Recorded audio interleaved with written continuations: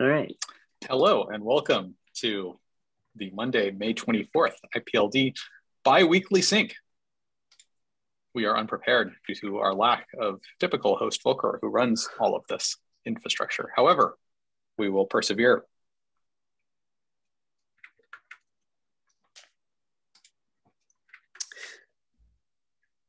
So in no particular order, I guess I'll talk a little bit because I have so few things to say. I have the same joyful report of working on documentation website content a lot in the last couple weeks. There's still a link available in the notes if anyone would like to review it. I'm hoping to launch that very soon. There's just a few more things that I want to get ported to make sure that they don't seem to disappear, namely some of the specs on other ADLs that are not widely implemented, but still the specs are nice, like the flexible byte layout. I need to get that into the new docs. But I think they're very soon ready to go. So if anybody has red flags and would like to not update the DNS entries to the new content, it's getting to be time to like speak now or hold your peace. That could happen in the next week or so. Internally to our organization, I've also been spending some time trying to spec out what it would look like to work more on making UnixFS v1 legible as an ADL. And I'm hoping I'm going to turn that into some kind of a project proposal in the near future. And that is about it for me. Cool. I can go next. So as a bit of a high-level update on the Reflect work. So I did get all the tests passing about a week ago. So that's a good proof that it actually works. But it's maybe, I think optimistically, it's about 2/3 of the way there in terms of being fully complete, because there's quite a lot of to-dos, especially with like edge cases and like weird methods like look path by segment and stuff like that. So there's the main PR, which has gotten quite a few reviews. So I think it's pretty close to being ready to merge. I know it's not like pretty in any way. There's no docs, and I just added one example, and that's pretty much it. But I think in terms of like the first chunk of code that we can merge, it's pretty okay. And then the next thing that I'm going to do is tests. So I do have the schema Django tests running, but they needed a hack. And the better version of that hack is the other PR that I posted, which is the deep equal IPLD API. And that also seems to be pretty close.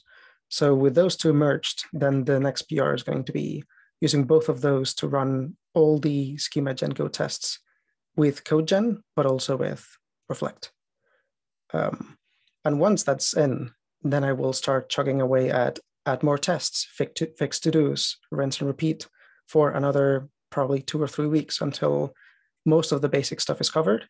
And then the trailing 20% of to-dos and optimizations and so on, I don't think are going to be urgent, but I will get to those with less of a hurry, I guess. And that's as far as the update goes on that stuff. Any questions, any comments? It's great to see that continuing.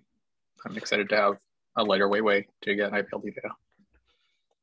Oh, and in terms of timing, I was thinking as soon as I have the basics covered and decent examples and okay documentation, I think that's probably good enough to do some sort of, hey, this is a thing, you can try it out if you want with NPL. So say, assuming all the stuff gets merged this week, say end of next week. And I'm sure somebody's going to try it and it's going to panic and it's going to blow up in their faces. But it's just going to happen because the code is tricky. And I'm also looking for input in terms of like how the API should look like in the end. I'm not worrying about that too much yet because I've only implemented one of the 3 input code paths so far. But once all 3 of them are implemented, I'm going to be looking for, hey, is this intuitive? Would you tweak the signatures anyway and so on? But yeah, that's pretty much it. And yes, I will send something that I mentioned to Eric earlier, is that I will actually end up sending that PR for that API to convert an IPLD node into like a basic Go value. So like any IPLD map would turn into a Go map and so on, which is sort of like the reverse of QP in a way. Shouldn't be used for large things, but quite often people just want the Go value for simple things like, hey, I've got a list of 5 items, or like I've got a string. I just want the string. I don't care. So that would be nice. And the one question for that would be, I guess, just like deep equal, it shouldn't return errors. It should just panic if something goes wrong. Because in general, nothing should go wrong.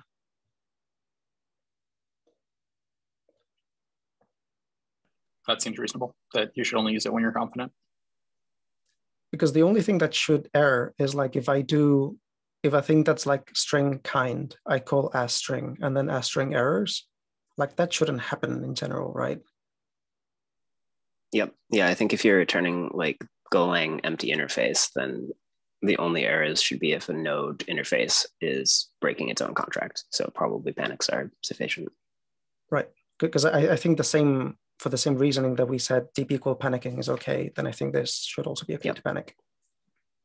Okay, cool. I think this would also be the inverse of fluent.reflect method right now, because we've got that thing which goes from arbitrary empty interface in Go to IPLD node with lots of caveats, admittedly. But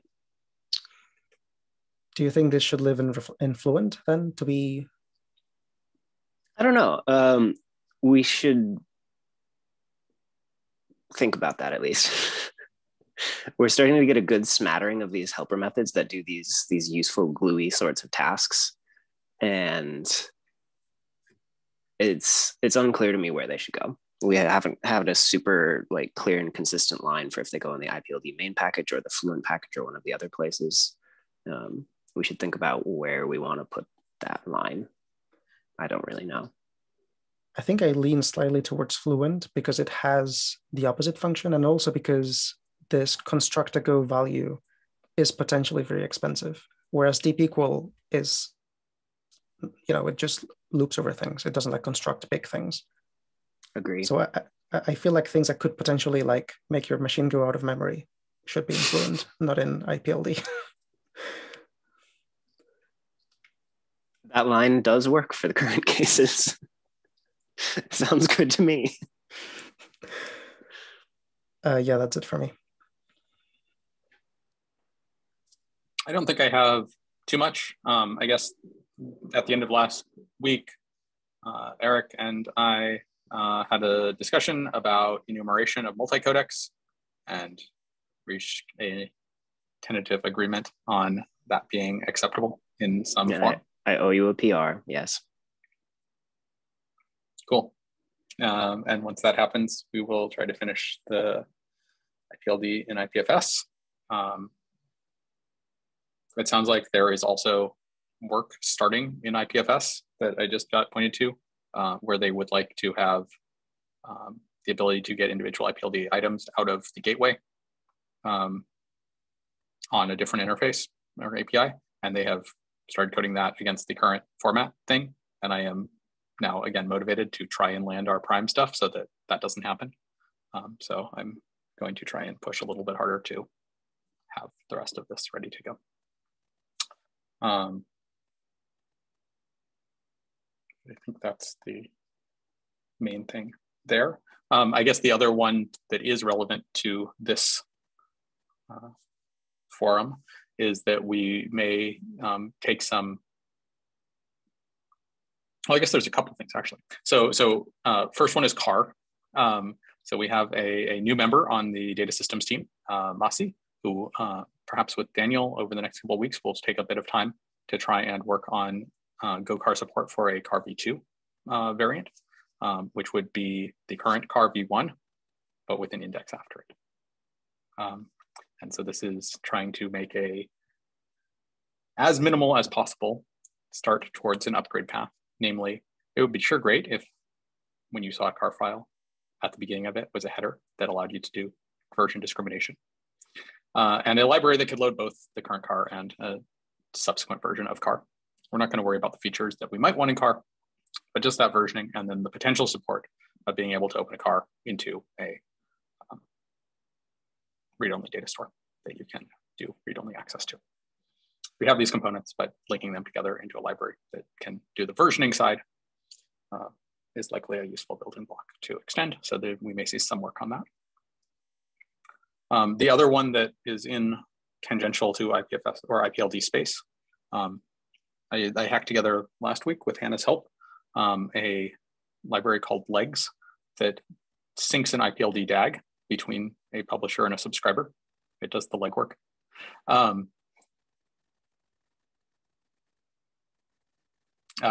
it seems to work. It uses all of these various technologies, but you can have a DAG and then you can add things and have a new head. And then you say, I have a new head, it's this SID. And then on the other side, at some point it gets an alert that says there's a new head and it gives you the same SID and it's filled out and synced the data store to have those new items. And if a large subset was there before, it doesn't retransfer it. So it's nice in that subset. It's not doing that much with IPLD specifically. It's basically at the Go data transfer layer that it's thinking rather than that.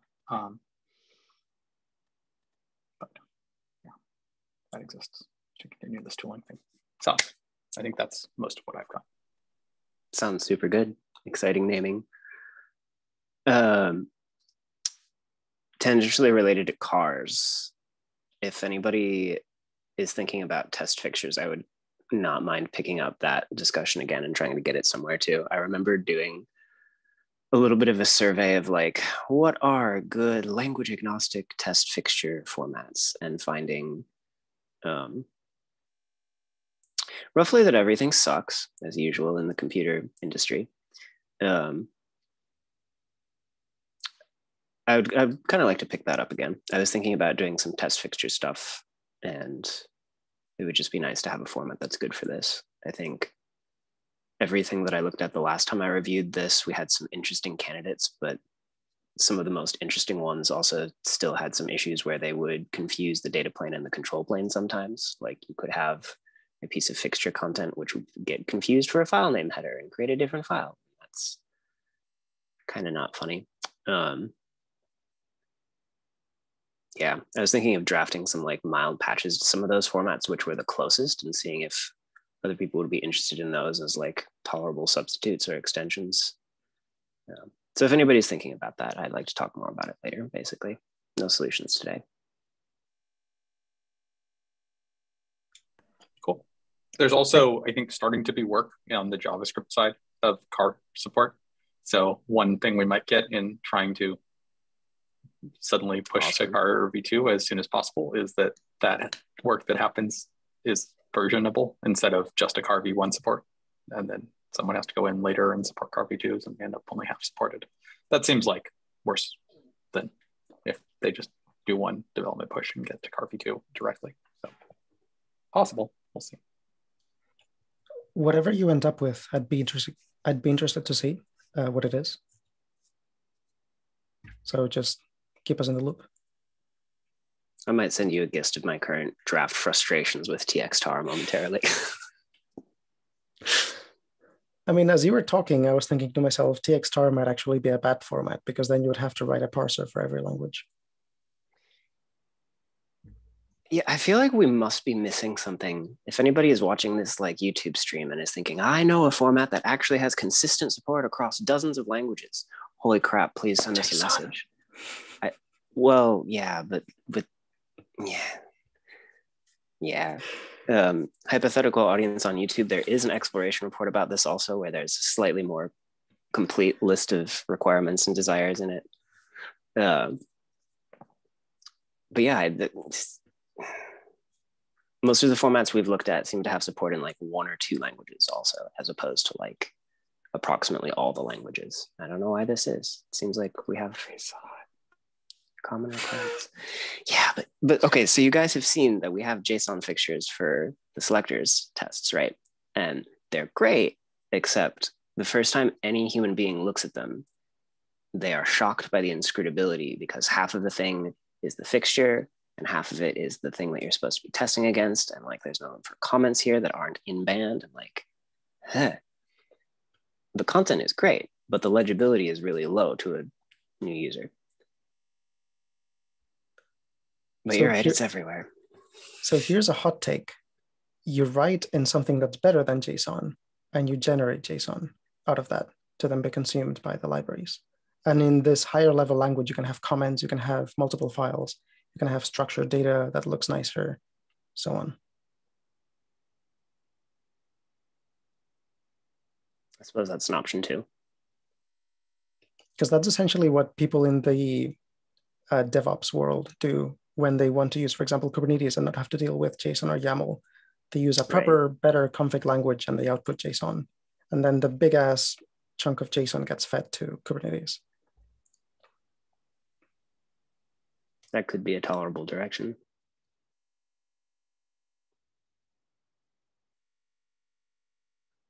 Okay, anything else we want to discuss in the meeting time? I don't think so.